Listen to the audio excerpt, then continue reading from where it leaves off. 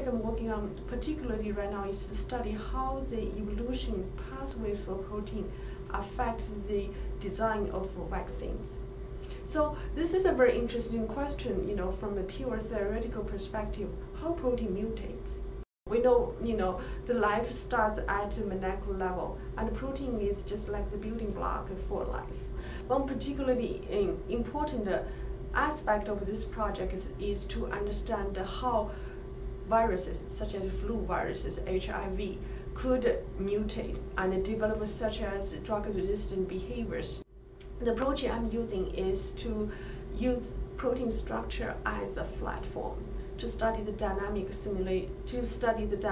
evolution of proteins as a way of probing the relationship between protein structure and function.